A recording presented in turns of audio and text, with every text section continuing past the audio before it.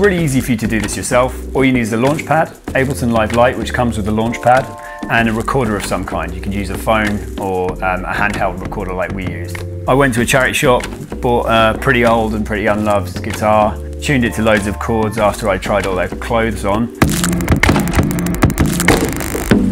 and we hit it against trees and snapped twigs and threw stones into the lakes and rivers and whatnot.